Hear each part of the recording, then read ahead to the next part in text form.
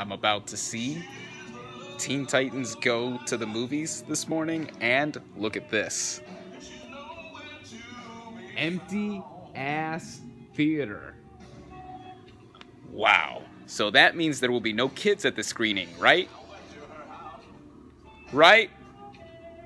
Oh, how wrong was I?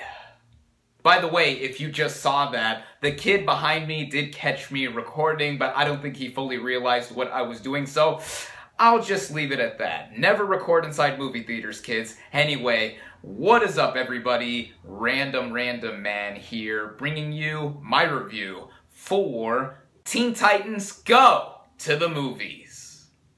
Based on the animated TV series of the same name, which in turn is based on the DC superhero team of the same name as well, the plot basically follows our titular superhero team as they find themselves not being taken seriously by their fellow superheroes as legitimate superheroes. So, in order to remedy that, they have to find themselves an arch enemy in order to get themselves a movie to be seen as the real deal. Going into this movie, I had moderate expectations. Now, in terms of my history with the Teen Titans property, I really enjoyed the 2003 series of the same name that introduced me to them as characters. I remember getting up every Saturday morning and watching them, getting a kick out of the animation style and even the theme songs, Teen Titans Go! But then that's what the Teen Titans brand became, as despite retaining the same voice actors with their characters, the whole series became a comedic spin-off with a drastic change in its animation style, much to the controversy of hardcore fans. Now personally, I didn't mind the change in art style in being more poppy and cutesy, but I myself have not seen that much of the cartoon series to really give it full judgment. I maybe caught a glimpse of it once or twice while at a relative's house, and I do remember it being more comedic and less serious than its previous counterpart. In fact, I don't think it has much or any continuity at all to the 2003 series. So with Teen Titans Go making their big screen debut, again, I had moderate expectations. On one hand, I didn't know what to expect, but on the other hand, the trailers that I did see for it did bring in a glimmering glimpse of meta humor that made me more optimistic to see it. Starting out with the voice cast and their performances, like I've just said too, the main cast from the 2003 Teen Titans cartoon did stay on when Teen Titans Go began, and in turn, they reprised their roles in this feature-length film. So we have the likes of Scott Menville as Robin, Kari Payton as Cyborg, Hynden Watch as Starfire, Tara Strong, my favorite, as Raven, and Greg Sipes as Beast Boy. Now, I think that these are all charismatic voice actors, and when I first heard them in the 2003 series, I thought their characters were very likable there. And here in Teen Titans Go to the Movies, I think they retain some of their own personalities that were seen in that decade-old TV show, while also bringing in a lot more humor to themselves. But there's also a slew of other known talent from live action mainly lending their voices to some characters in this film as well, such as Will Arnett as Slade / Deathstroke, although he's never referred to as Deathstroke by name in this movie. He is the arch nemesis of the Teen Titans team and is constantly mistaken for Deadpool, which in real life, that's an ongoing joke as well. I think Will Arnett is hysterical as his character, just like he's hysterical as Lego Batman in the Lego movie franchise. There's also the likes of Kristen Bell as a famous filmmaker who the Teen Titans approach to making a movie about them, though again, the Teen Titans are not seen as legitimate. I thought Bell was a delight here.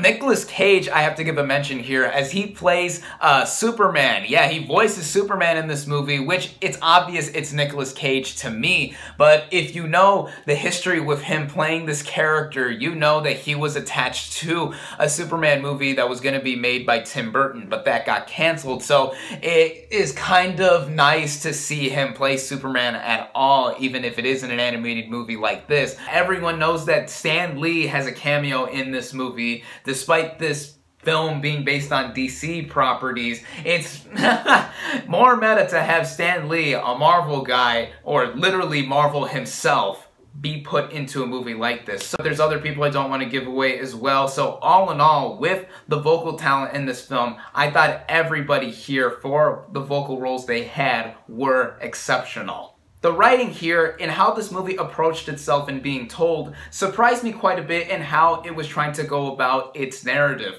Now, when the movie begins, the Teen Titans are seen fending off Balloon Man, but then they are taken over or really given the backseat to some DC superheroes like Green Lantern, Superman, and Wonder Woman taking care of Balloon Man themselves. And then when the movie keeps going and them being not seen as legitimate heroes, it takes on a bit of a commentary kind of form where superhero and comic book culture is talked about in both satire form but also in how it is trying to talk about it in some light. That surprised me quite a bit in this movie having more weight than I initially expected with telling its story and also the humor. Now, speaking of the humor, the movie began within its first 5 minutes telling a long fart joke or showing it, and it got me worried at first and like, oh no, is this the humor that this movie is going to use throughout? Luckily, it lightened up a bit in sparingly using toilet and fart humor throughout, so it's not like it was assaulting me all the time with that kind of low-brow humor. Though I am not against toilet humor entirely as long as it's used tastefully. But with the rest of the comedy, I thought this movie was very funny in a lot of moments. It's also super meta and self-aware in regards to a lot of the comedy that is shown off, almost to the point where I would compare this movie to being a kid-friendly version of Deadpool, or if you want me to compare it to something more age-appropriate,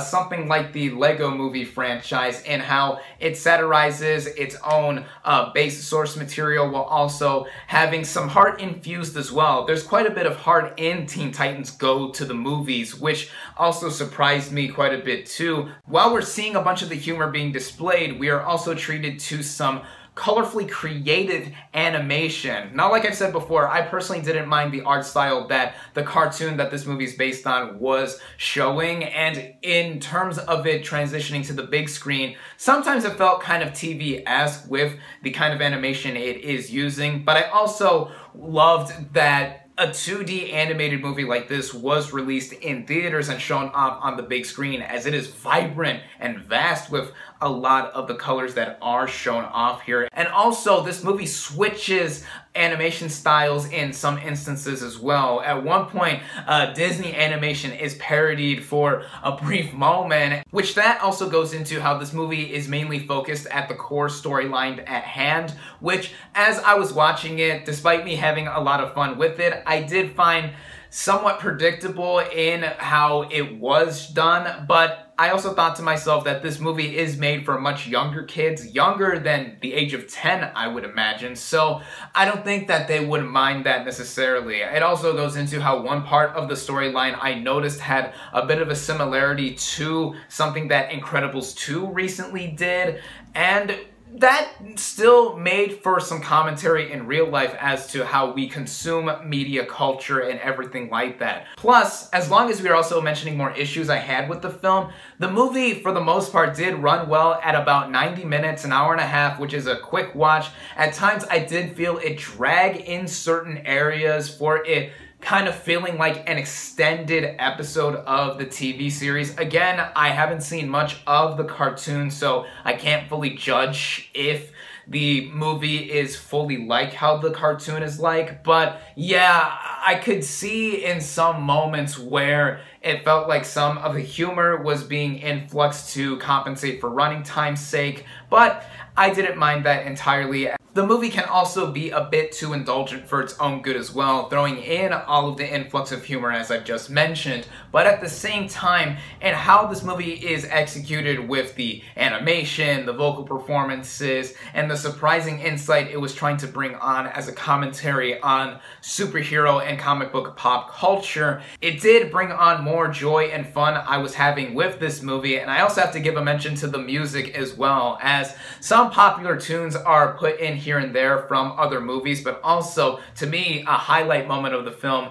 had the use of the song Take On Me by a-ha, and I adore that song so much. So when used in that moment of the film, I thought it was pitch perfect. So all in all, I would say that this movie is a bit of an unexpected treat for myself. It does have some quirks to it. I'm sure that fans of the cartoon will get a kick out of watching this movie for sure, but for those who are not oriented with the cartoon, or if you're older than myself even, your patience might be tested to a point as to watching this movie for the utmost of an hour and a half. But with this film taking an approach that I didn't entirely expect, it did bring out the little kid in me in some moments. So what I've said with the more younger viewers watching this film, I think they will be introduced to some characters that they want to learn more of within the realm of DC Comics. In fact, before this movie started, there was a DC Superhero Girls short, I believe, that was attached to this film, and that in itself had some nice animation too. There's even a brief glimpse of